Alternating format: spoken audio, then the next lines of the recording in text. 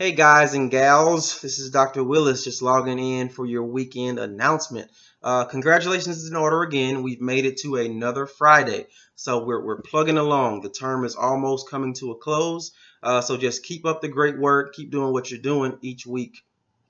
So let's go ahead and talk about a few of the assignments that we had this week. There was the discussion board, the Learn Smart activity, and the journal. So let's first talk about the discussion board really quick. You should have your initial post complete at this point. That was due yesterday, Thursday at 11:59. Now, at this point, you should be responding to classmates, to your peers. Be sure to be encouraging, engaging, uplifting, and also provide some things when you respond that'll lead to further discussion. That will be beneficial in helping everybody understand the activity.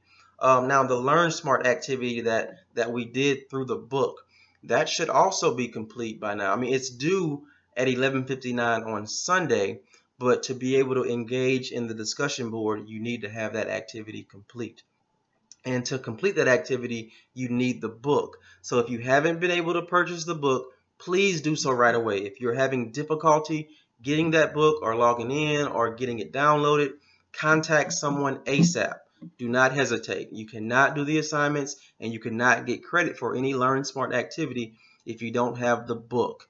Now, the journal. After you watch this video, there's going to be another piece that I give you some tips and tools about the journal entry. So I'm going to hold off in discussing that in great detail. Just know it is due by 11:59 on Sunday. I've seen in the Grade Center that a lot of people haven't done this, and I'm starting to think it's because you don't quite understand how to approach this journal. So I'm going to give you a few tips, a few tools, some critical things to look at as you approach the journal. Now, that's really all I have this week. This was a very short video, but I always want to leave you with some encouraging words to stay motivated, keep grinding, make sure you're planning, managing your time, make sure you tell your family you love them, kiss them, pray for everybody in South Carolina or in the Carolinas in that area who's ever been affected by this storm,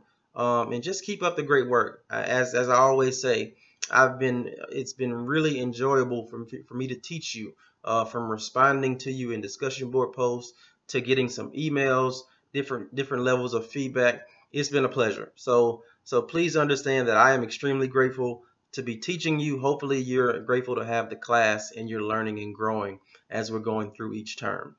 Now, stay tuned. I'm going to talk about some tips that'll help you in the journal. Now, it won't be a video. I'm going to capture the screen of what you're seeing in Blackboard. So stay tuned and watch the short clip after this video. All right, have a good weekend. Bye-bye.